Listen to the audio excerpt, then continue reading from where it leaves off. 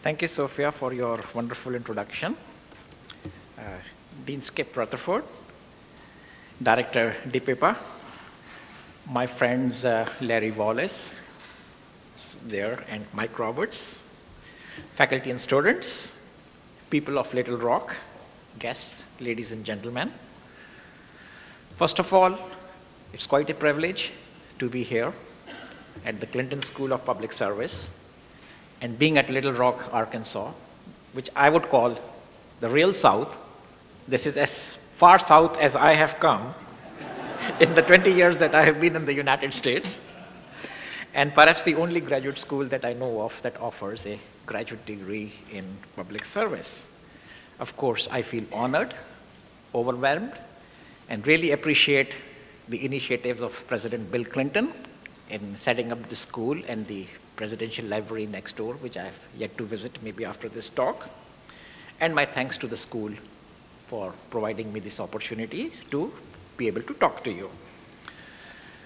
Since I've relocated to Pakistan, actually the last time I spoke in the United States was at the Brookings Institution, roughly about 3 years back, as a senator, when actually I led a delegation of senators and parliamentarians from Pakistan trying to talk to the United Nations on holding an impartial inquiry on the assassination of my friend and mentor Benazir Bhutto, who I believe was a courageous leader and a friend of the United States.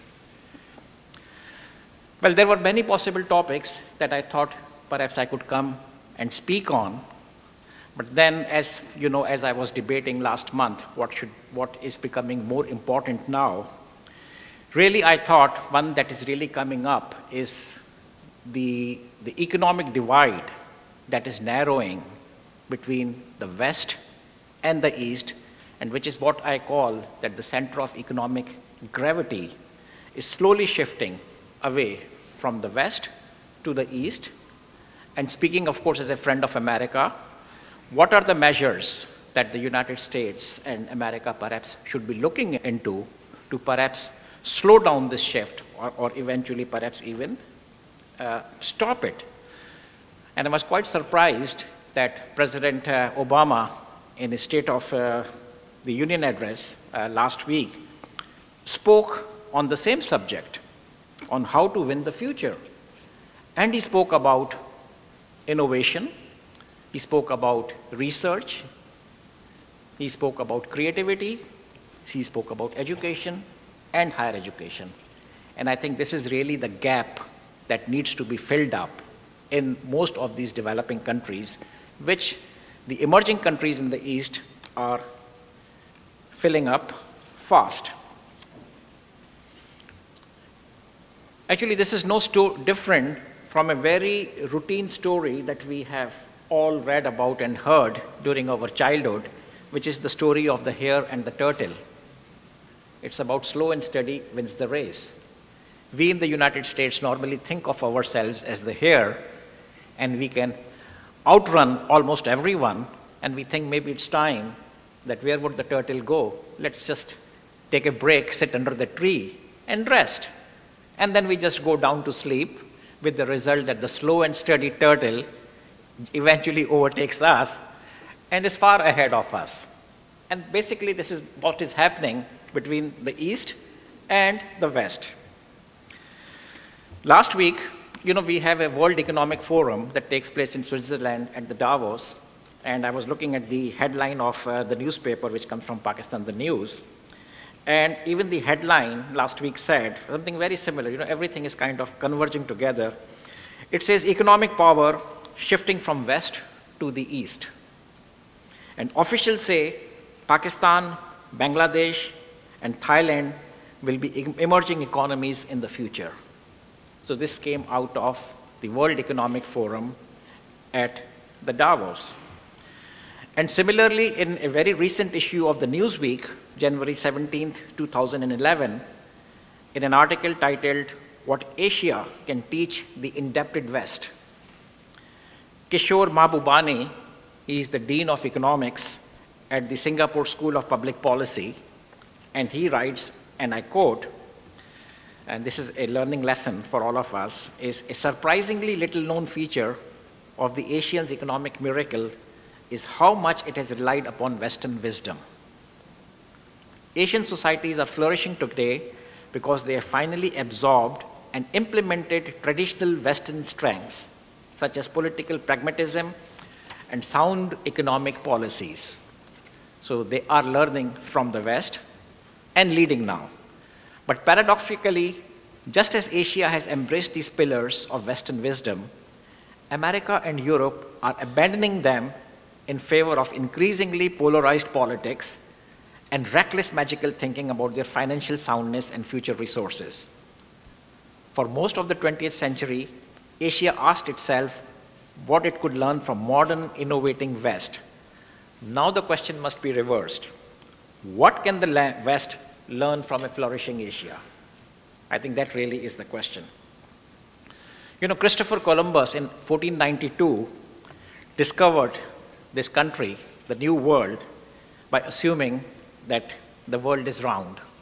So he flew, he sailed, and he says, well, eventually I will get down to India, landed here, and he called the local natives as Indians. Today, we don't believe the world is round, we actually believe the world has become flat. And even President Obama said the world has changed instead of calling it flat. So eventually, it's a leveling force that has taken place. And Tom Friedman's, most of you must have read his book, The World is Flat, he talks of the 10 flatteners. Since then, since those 10 flatteners, global business has been revolutionized. And that is where it has started making a difference. It really has been over the last 8 to 10 years where the difference has come about. It wasn't before that. And of course, according to Tom, among the 10 forces that have flattened the world include, and I'm sure most of you know that, the internet explosion, which is right on top. You know, it came about roughly in the 1995s.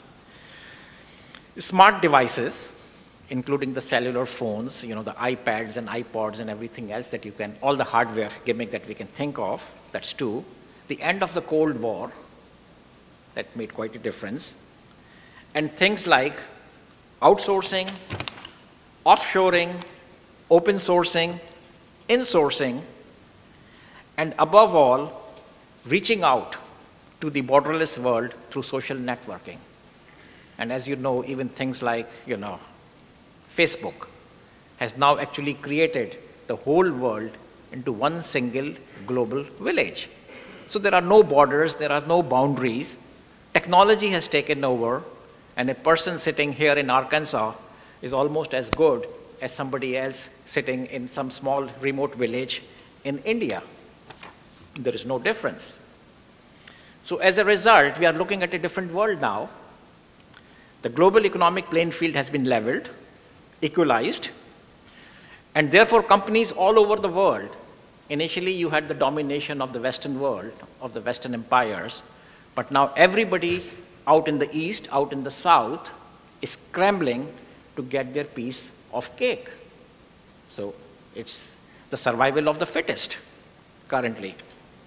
Now, innovation and entrepreneurship were actually America's strength in its rise to becoming an economic power. We need to understand that, you know, in the 20th century.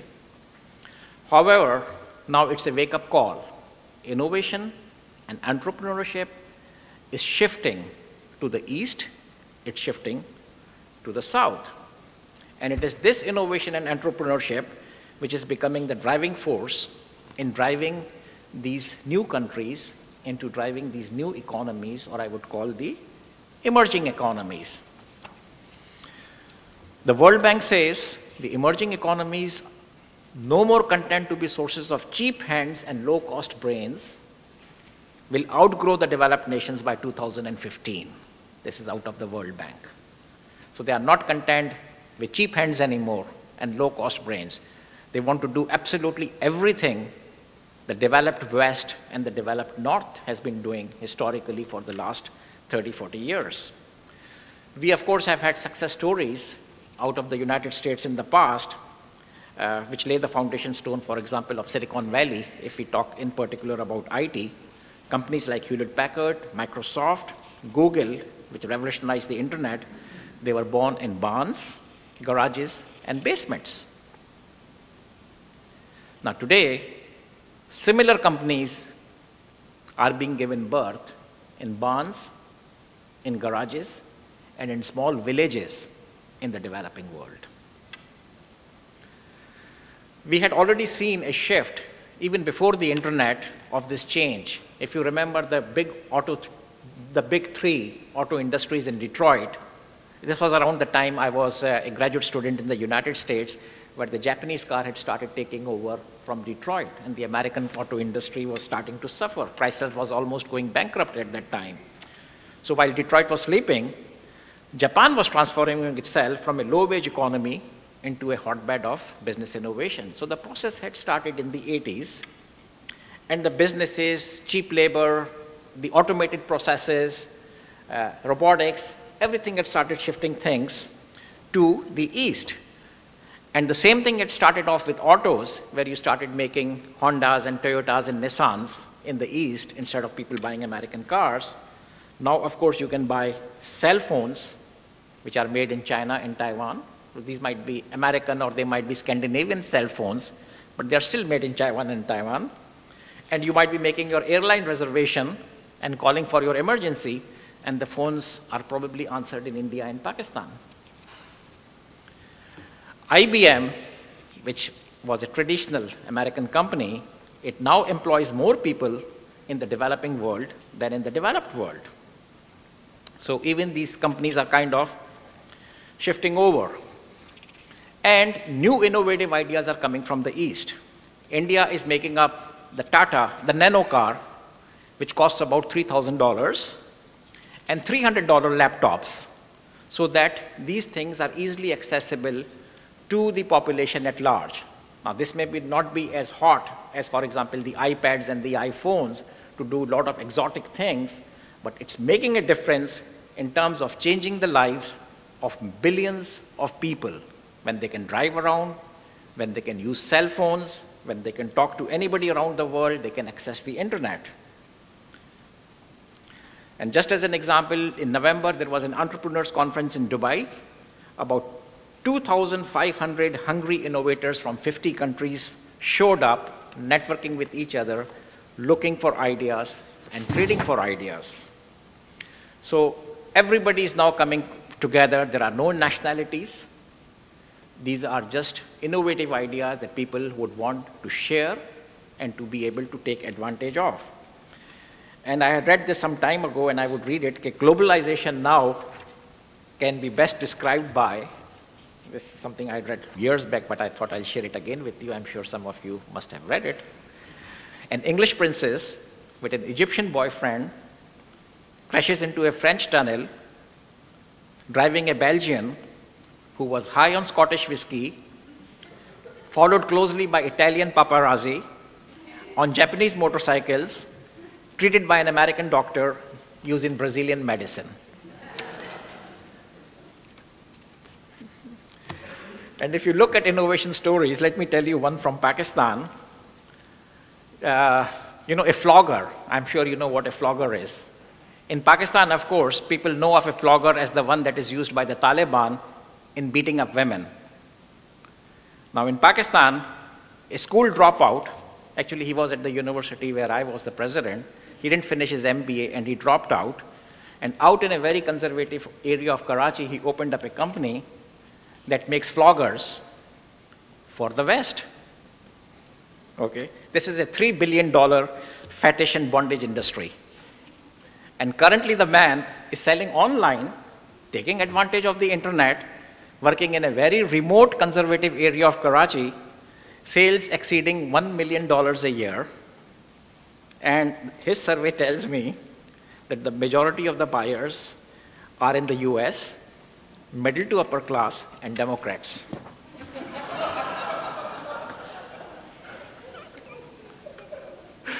Well, the United Nations World Investment Report calculates that there are 21,500 multinational companies based in the emerging world.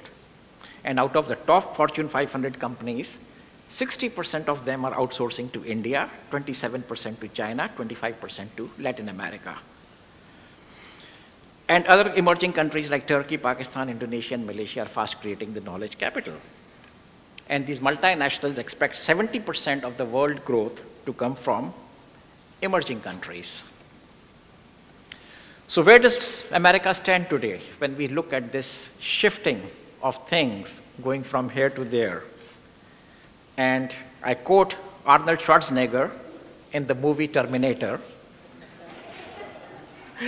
And he says, I quote, "It can't be bargained with, it can't be reasoned with, it does not know pity or remorse or fear, and it absolutely will not stop ever until you are dead." Unquote. So forget about being flat, the world is turning upside down. Okay. So anyway, let's do some soul searching. Now, obviously, I told you all the facts and figures. Let's figure out how this process started and why it started, and what those countries, including my country where I'm currently living, like Pakistan, are doing all the right things, and what America is doing the wrong things. So the center of gravity keeps shifting away. Well, two important forces that are driving the emerging world now, or I would say any world. One is the explosion of the information and communication technologies, including the development of the next generation cellular and smart devices, its accessibility, and its affordability to the population at large. And this is exactly, I think, even President Obama mentioned in his speech, the information technology explosion taking place around the world. And the second is the increased investment in higher education, research, creativity, and innovation with opportunities for entrepreneurship. I think these are the two driving forces which are beginning to make a difference. Let us look at some facts and figures, and you will begin to understand what actually is happening. Let's look at the internet and communication technologies. We have currently 2 billion internet users around the world, but it has been an exponential growth. Exponential, as you know, is not linear. If you walk 30 steps linearly, you have walked 30 steps. If you walk 30 steps exponentially, you have walked 1 billion steps. That's the difference. So in 1984, there were just 1,000 internet users. In 1992, 1 million. In 2008, 1 billion. So you just keep on adding 3 zeros. And then within 2 years, in 2010, 2 billion. So the numbers literally doubled in 2 years. And guess where are the largest number of internet users now? In Asia, 825 million. North America has 266 million. So all the channels, all the cables, all the fiber optics are ending in Asia or originating from Asia, if you wish. And look at China. China, which just had 22 million internet users, is now number 1 in the world, has 450 million users now, from 22 to 450 million. So China is 450 million and United States is 240 million. So that's one number that I just thought is there. The cellular phone technology, mobile, wireless, the numbers are even more frightening than the internet, because you just jump on ahead of the internet and now you can have access to the internet from your cellular phones and from your smart devices. You don't even have to stay connected to your hut or to your office. In the cellular world, the largest numbers of users are in China, 842 million users. Second highest, India, 687 million. And the US is third at 285 million, 1/4 of that of China. And how does this explosion take on? Every time there is a new technology, there is a new device, it's now even picking up faster because the world is becoming smaller. It's becoming, like I said, a global village.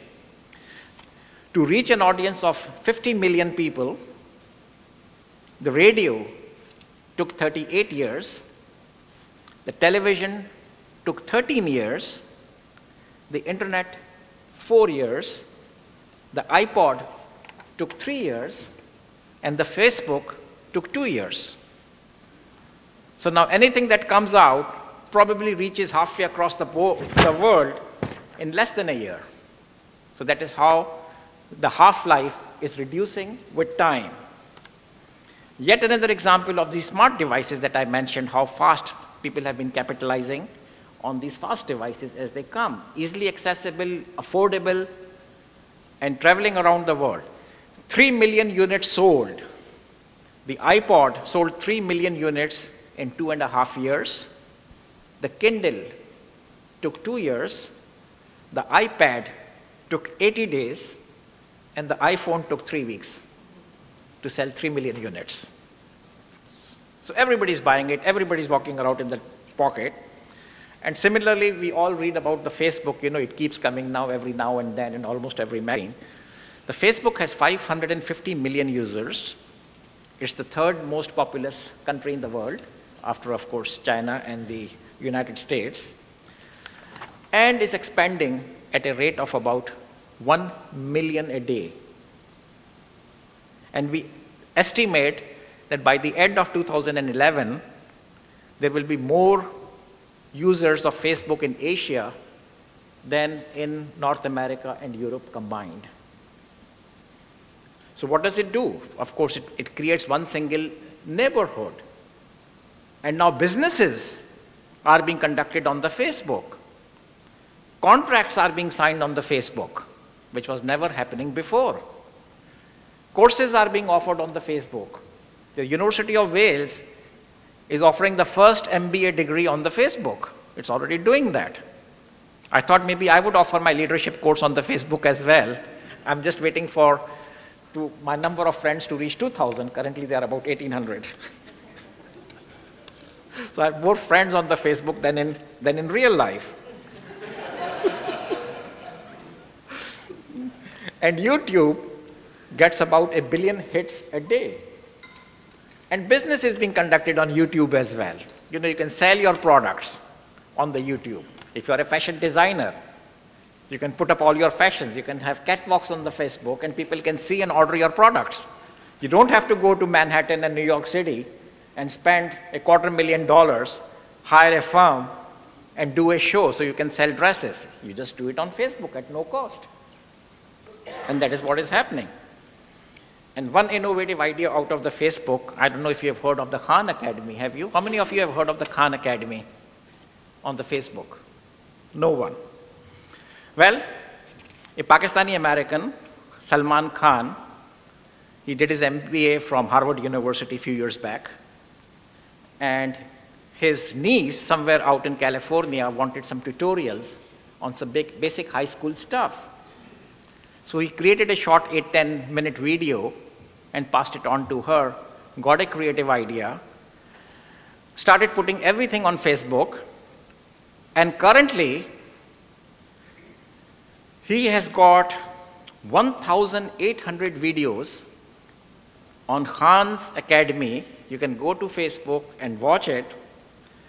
And he is considered today as Bill Gates' favorite teacher. He is praised as unbelievable, and his 11-year-old son uses these videos for his school tutoring. So everything in K-12, literally, because I said 1,800 videos, any subject you can think of is explained in 8 to 12 minutes on YouTube on one of his videos. He has 200,000 users and gets about 100,000 hits a day. Yet another idea of innovation. I call it innovation in a closet, because he started off his first video in a closet using a camcorder. So this only serves as an example that even individuals, forget about the corporate world, even individuals are in a better position through innovation to touch the lives of millions of individuals instead of corporations. And this is actually, the phenomena is called globalization 3.0. Globalization 1.0 was about countries. Globalization 2.0 was about corporations. And globalization 3.0 is about individuals. So instead of corporations and multinationals, now individuals are starting to take charge through the internet technologies. So that's about your ICTs. Now, the second driving force in the emerging countries is the phenomenal growth of higher education, research, creativity, and innovation with opportunities for entrepreneurship. I'll start off with obviously a few examples, then revert to Pakistan. Let's start about China. If you do not know these figures, what is China doing to higher education? Have you ever thought about it? Chinese higher education sector has grown to become the world's largest in just the last 10 years. The number of students at Chinese universities have grown from 1 million to 5.5 million in the last 10 years, a phenomenal growth of 5 times. And the Yale University, Richard Levin, Yale University president, correctly pointed out, and I quote Richard here, "This expansion in capacity is without precedence. China has built the largest higher education sector in the world in merely a decade's time." In fact, the increase in post-secondary enrollment in China exceeds the total post-secondary enrollment in the United States. So just that increase which they have got in the last 10 years exceeds all of post-secondary enrollment in the United States. It established 9 Ivy League type of universities. So the old-fashioned universities of China is an old story. They are almost making universities which are as good as Ivy League universities, investing a lot of money. And look what they are doing. The number of scientific articles published out of China have taken it from 14th place to 2nd place. Now they are currently number 2 in terms of number of publications, number of scientific publications after the United States. So they are even exceeding a lot of European countries as well. And along with this mushrooming growth of universities, China is also simultaneously focusing on innovation and entrepreneurship, establishing business incubators, technology parks at each of these universities. And currently, out of close to 500 incubators around the world, well, the United States, of course, has the highest. They've got about 1,400 incubators because we started off way back in 1959. But in just the last 5 years, China has built 500 incubators with the universities. Building up economic zones. The Shenzhen economic zone, which is right across Hong Kong, which was established in 1980, is today considered the fastest growing city in the world. Its economic growth, last reported, was 27%, just for this city. And out of 10 cities, actually, that survived the global recession, this was at number 2. So once again, out of the US Secretary of Education, which is Arne Duncan, and I quote, he says, "China's growing competitiveness is a wake-up call for the United States." It has become already the 2nd largest economy in the world after US, estimated at $9.7 trillion, $2.65 trillion of reserves. Its GDP, which was only 75 billion in 1995, has already crossed Japan and is number 2. And one of the main reasons, of course, is its investment in the information and communication technologies, in higher education, in innovation and entrepreneurship. And the bad news is, by the year 2020, China will cross United States to become the largest economy in the world. It already is number 2. It has already overtaken Japan from number 3 to number 2. It's all geared up to become number 1. Its economy is growing at a rate of double digits, 10.3% per year for the last many years. So even for 2010 was 10.3%, inflation was 4.6%, and so on. The next giant that is coming through is India, also one of the largest higher education sector, 20,000 higher education institutes, and it's planning to build 14 world-class universities, plus 30 new universities, opening up a lot of foreign campuses, and a lot of American universities, by the way, if the Clinton School is not already there, are lining up to open up campuses in India. Today, it's the fourth largest economy, but by 2020, India will take over Japan to become the third largest economy after China, United States, and then India. The third block that I will bring out here are the Muslim countries, because that's the third biggest block we currently have. Actually, I would say it's the second biggest block. After China, it would be the select Muslim countries and then India. Well, first of all, we all know that Muslim population is rapidly increasing in North America and in Europe. Today, this population is about 1 billion, which is roughly the same population as for India and China. But according to Washington Post, and I'm quoting November 26, 2010, by 2050, 1/3 of the world population will be Muslim. And the GDP of just 5 Muslim countries which are connected to each other on the Western Hemisphere of Asia, which is Pakistan, Iran, Turkey, Saudi Arabia, and Egypt, their GDP is worth $3.4 trillion, which is roughly the same as India, but India has 3 times large population. So its per capita GDP is 3 times higher than that of India. And if we add 2 more Muslim countries to that, Indonesia and Malaysia, which are on the Eastern Hemisphere of Asia, it becomes a total of $5 billion of GDP, which is 50% more than that of India. So you can see how these blocks are also coming up now. Now, among the emerging countries, of course, let me talk of the country I'm coming from, which is Pakistan. So that is number 1. It's an Asian country, it's a Muslim country, and also it's very strategically located at the cusp of 3 regions of the world: South Asia, Central Asia, from Afghanistan, Tajikistan, Uzbekistan, all those countries in the north, and Western Asia, which is all of Middle East and the Gulf countries on the other side. So strategically in a very important position, and has always been a close and strategic partner of the US since the Cold War. We have been partners in CETO, we have been partners in CENTO, we have been partners in the war against terror. So we have always enjoyed a close association with the United States. And let me also bring up that since 9/11, no other country in the world has been so badly affected than Pakistan. We are actually fighting a mini Third World War on our soil since the last 10 years. Few thousands of people, actually civilians, have died. And in addition to fighting this war on terror, which is badly affecting our economy and not allowing in foreign investments to come to Pakistan, we have gone through countless financial problems like the earthquakes, like the recent flooding that we have, which was of biblical proportion.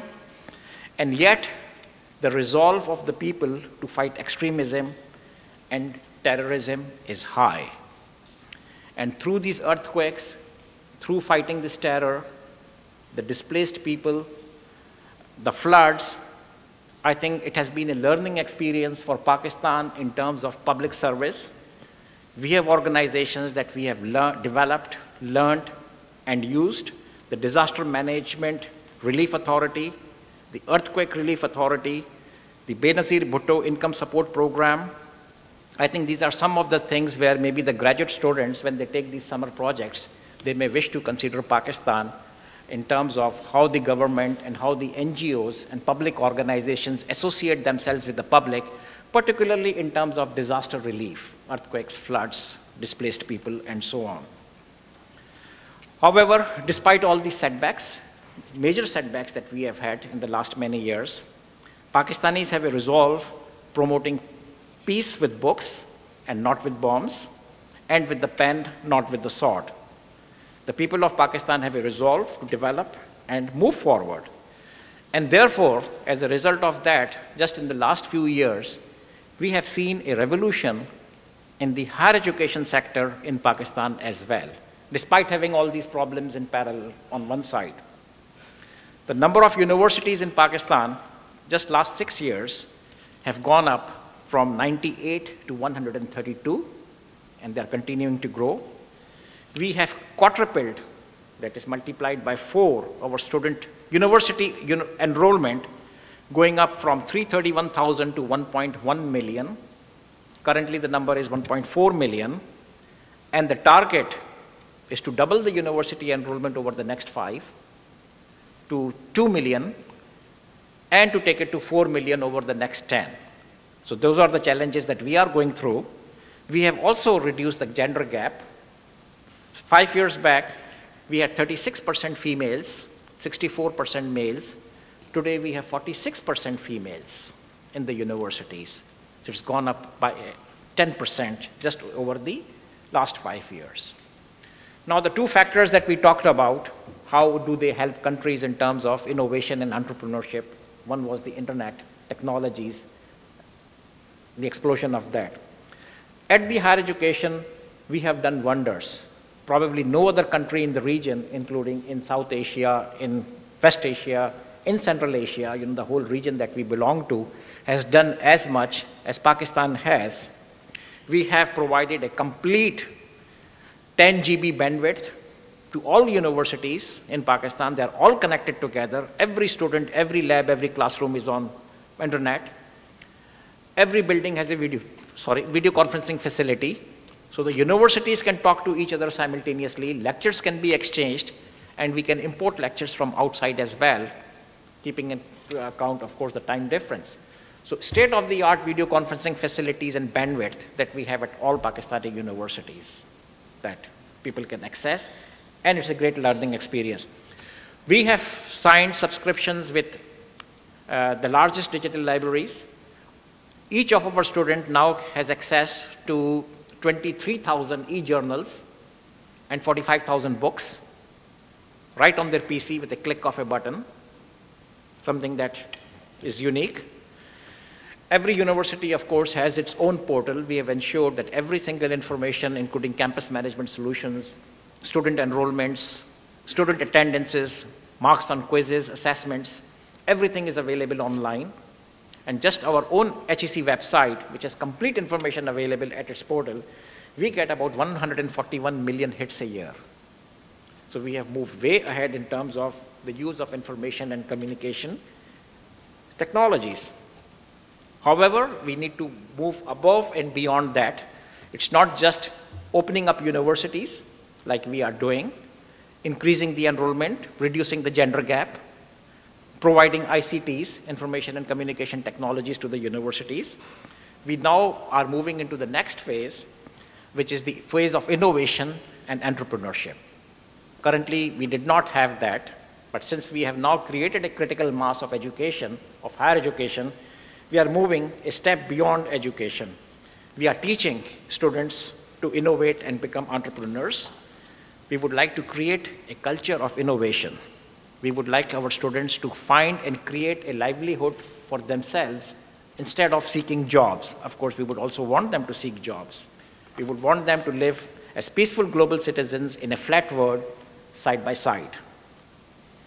Our research culture, as a result of that, has, in terms of creativity and innovation, has greatly flourished, and we have produced more PhDs in Pakistan in the last 5 years than in the first 55 years since we have had independence. More PhDs just in the last 5 years, and the majority of these PhDs are in sciences and engineering. That has been our focus.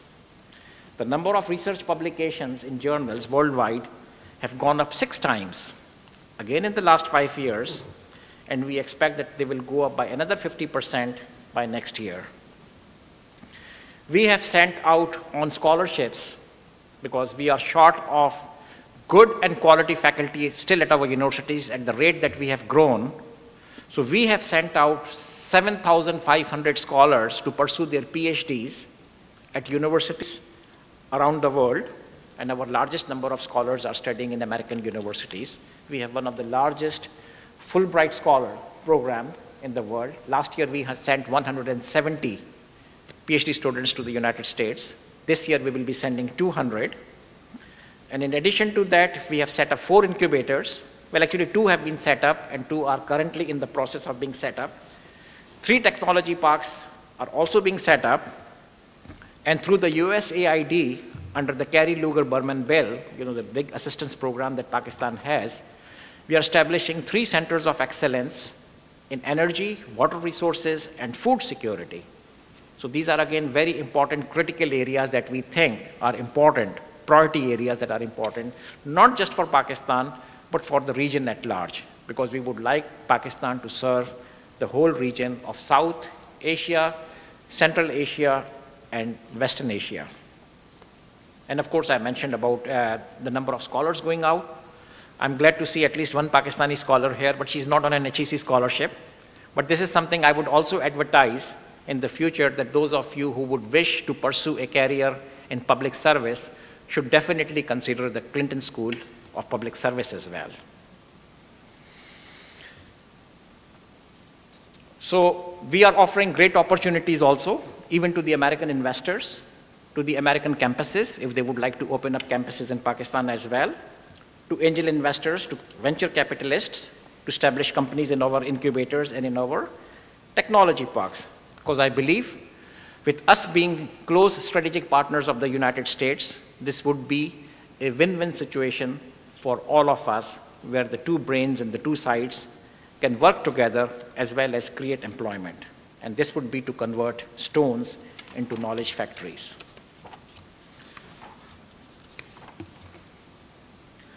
Let me come finally to United States, where we are today and where we should be. First of all, let us not underestimate the economic power and the economic potential of the US. It still is the largest economy of the world. That is still there today. That may not be true by the year 2020, but it is.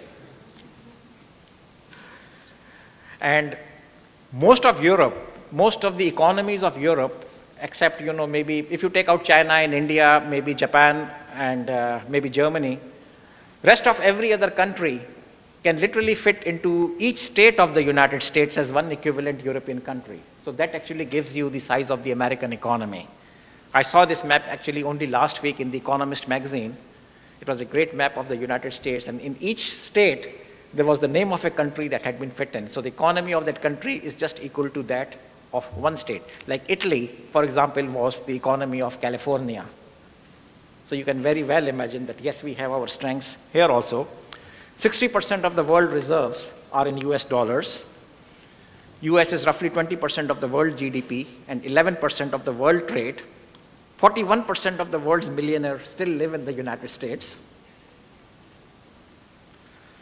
And historically, again, we usually like to live by history, but the future is a different story altogether. I think we had a strategic advantage because of the World War II. We became the world's dominant innovator, partly because there was no competition, partly because most of Europe and the Asia was destroyed in World War II, and there was great immigration and immigration of brain power from the European countries and from the East to the United States. So that actually got it a head start over the last 50, 60 years. But like I said, last 5 years, things are beginning to change. Still, the strength of the United States definitely is, it still offers the best higher education system in the world. I mean, look at the Clinton School, look at the schools we all went to, and we continue to send our students to American universities. It's still the most popular choice. 70,000 PhD students a year, the highest in the world, but 50% of them are from outside the US. Its share is now dropping in the world, eventually and slowly. In 1970, 33% of the world university students came to the United States. By 2006, only 12% are coming to the US. It's because there are other opportunities being opened up, and even the schools in Singapore, for example, in Hong Kong, in the East, in India, I mean, they are almost as good as a lot of these Ivy League schools. Once America led the world in high school graduation, now it is ranked 18th, from number 1 to number 18. The percentage of 15-year-old performing at the highest level of maths is the lowest in the Western countries. MIT, which of course was the leading innovator or innovating university in the world, their alumni founded 25,800 companies, which still today employ 3.3 million people, generating sales of $2 trillion. But those success stories are no more. I mean, we are starting to lose the edge here. The number of patents issued to American applicants is beginning to drop, and those to foreign graduates are beginning to increase. Report by IT and Innovation Foundation says America ranked last in the last decade on progress made on innovation. So there you are. You can start seeing changes to take place. Research funding. Until 1979, 50% of all research funding was provided by the government. Now it is only 27%. During 1990, America's funding for applied sciences dropped by 40%. And for the first time in 2008, East Asian companies invested more in R&D than North America, 384 billion versus 280 billion. Investments, venture capitalism has been going down. High-tech exports from America, as a result of all of that, has started dropping. In 1998, America's high-tech export was 25% of the world's share, and China was 10%. Now, America is only 17%, and China is 20%, more than that of US in terms of high-tech export. And high-tech export is something that is directly related to higher education and innovation. So you see a switching of tides here. Bandwidths are important. Countries with increased bandwidth because they relate to information and communication technology. There is an estimate that every 100 times increase in broadband increases a country's GDP by 1.3%. In 2001, America ranked number 4 in broadband access. Now it is ranking number 15 worldwide. So I think a lot of figures here, but I'll skip more of this. And beginning to therefore lose jobs. The trade deficit with China is 270 billion. It's increasing. And if this trend continues, America would lose 500,000 jobs this year alone.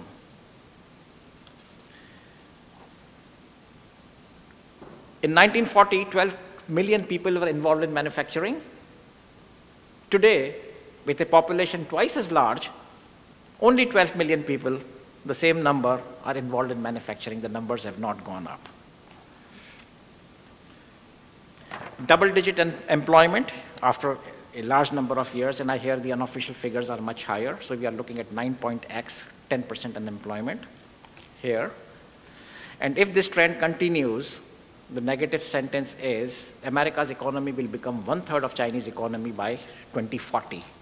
By 2020, China will take over. But if this whole trend continues for yet another 20 years, America will become 1/3 that of China. A matter of concern in the scientific community in the United States, as I talk with a lot of my contemporaries that I used to work with, the Republicans have pledged to cut $100 billion in budget, from what I understand, and this is going to hit education and research. And we expect that any 10% cut in education, in research funding in the United States is going to be bad for the scientific community in American universities and in American R&D labs. Most affected will be the young and innovative investigators at the National Science Foundation, National Institute of Health, and at the American universities. So that is going to be bad news if there is any funding cut for scientific research and for innovation at American universities. So in view of all these factors that I have brought out, I think the policymakers here need to seriously consider what focus America, or what should be America be focusing on perhaps over the next 2 to 3 years. That's important. And I continue with the same article in Newsweek. The Dean of Business at Singapore University writes, which I'll end after that, is from AD 1, the year, to 1820, so almost for 1800 years in this 20th century beginning, China and India were the world's largest economy. So you see a shifting of roles. Up to 1820, China and India were the world's largest economy. In the 21st century, they are again returning to their natural perches.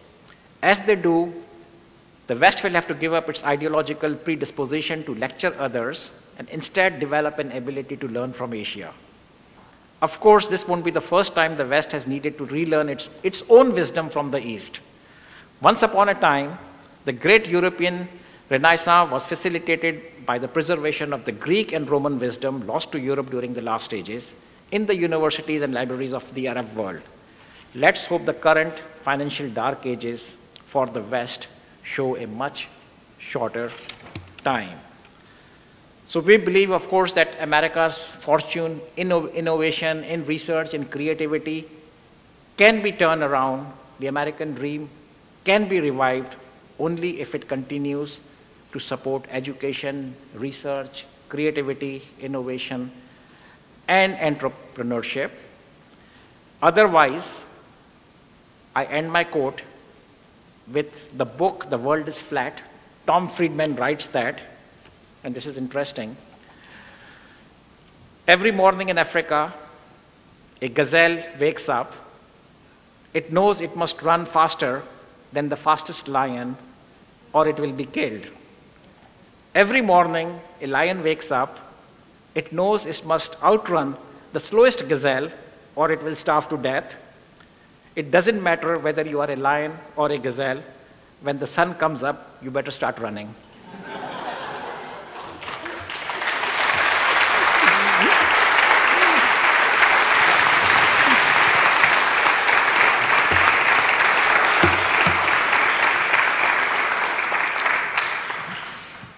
Thank you. Let's see. We have any questions? We've got time for a couple of questions. Pat, right here. Wait, let her wait. She's bringing the microphone to you. Could you tell us what your department, which I understand is in education, is doing to increase the opportunities for women in education in Pakistan? Yes, we are doing multiple initiatives. We have introduced a number of initiatives. One I had already mentioned in my talk that we have already reduced the gender gap. We have now 46% women and 54% men in our universities, and particularly in some disciplines like in social sciences, in medicine, and in business, the majority are women. But we are introducing other reforms also because the thrust in the past had historically always been science and technologies, and most male tend to go towards science and technologies. Therefore, we are focusing on softer disciplines, such as, like I said, social sciences, humanities, fine arts, journalism, media, film, television, and we are trying to create opportunities. So particularly the women who do not necessarily live in cities have an opportunity to come to larger cities and live in hostels and dormitories, which of course we do not have in large number, but we are establishing, making dormitories and hostels in larger numbers for the women in cities. So we are trying to create not necessarily an equal opportunity, but more opportunities for the women. Yes, Bettina. Hold on. Wait. It's very nice to hear some good news about Pakistan. I appreciate it, sort of a different view. Most of what I hear about Pakistan is not so good, especially the latest controversy about the blasphemy laws. How can you have a free and public university system if as such things as blasphemy laws and intolerance by what I think of as Islamist extremists a concern? Well, let me tell you, first of all, in my personal, professional, political opinion is the blasphemy law must go. Okay, we need to end that. And in the political party that I belong to, which is the party of Benazir Bhutto, the Pakistan People's Party, even in the manifesto, election manifesto, we did say that we are going to do away with the blasphemy law. And we hope eventually, as we go through this political turmoil that we are currently going, and of course we have had some bad incidents in the past, we are still looking forward that perhaps combined together with all the other liberal forces in the world, in the country, we will be able to get rid of this law, certainly. Any other questions? Yes, sir. My name is Kamran Iqbal. I am a professor at the local university. Having followed the higher education progress in Pakistan for the past 10 or 12 years, one thing which comes to mind is that most of the higher education progress has been in the private sector. About 5 or 6 years ago, the Higher Education Commission had a vision and of establishing like 5 or 6 world-class universities in the public sector. So what I would like to ask you is that what happened to that vision and those plans? No, first of all, let me correct you that the major growth has been in public universities. Currently, the enrollment in private universities is only 20%, and 80% enrollment is in the public universities. Yes, there was a plan to establish 5 universities in association with foreign partners, and that plan was roughly about 4 to 5 years back. But since then, the economic situation of the country, like I particularly mentioned, number 1, because of the war on terror, number 2, because of the earthquake, and number 3, because of the floods that we recently had, there have been cuts. So the higher education, a lot of other ministries, of course, got major cuts, but not as severe for higher education. So it has been kind of pushed into the back burner, but there are certainly plans that we will be establishing these Ivy League type of universities, 5 of those universities, of course, as soon as the situation or as soon as the financial situation improves. We have been talking to a number of foreign universities as to becoming partners in some of these initiatives. And these were actually, most of them were European universities. So we have been talking to the Germans, we have been talking to the French. There is an interest by both of these countries. The Swedish, by the way, have already come in, and they are establishing jointly a university with us in Sialkot. But we expect that all the remaining foreign partners will return, and we will be able to establish these universities. Let's give Dr. Laghari a round of applause.